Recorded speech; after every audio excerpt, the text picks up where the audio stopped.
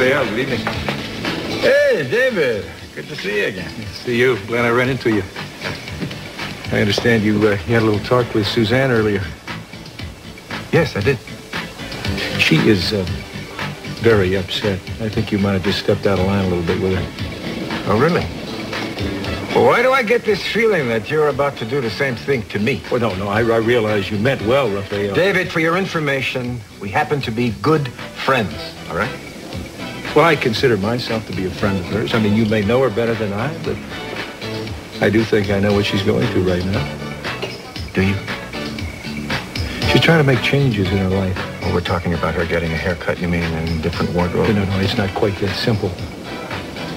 You know, David, I know you meant well, but you really don't know this whole situation, all right? And I don't think you're the man to give me advice or Suzanne at all. Oh, I see. So you've led this stellar, pristine existence, and you think that she should listen to your judgment?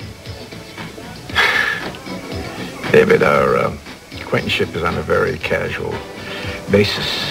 Supposedly you're a friend to my son. That's right. Happen to know that you just got a divorce. So I'm not sure as to how this friendship with Suzanne is going to develop. Or why you're even trying to talk to me and motivate what it is. All right? So if you'll forgive me, I'm out of here. Fine.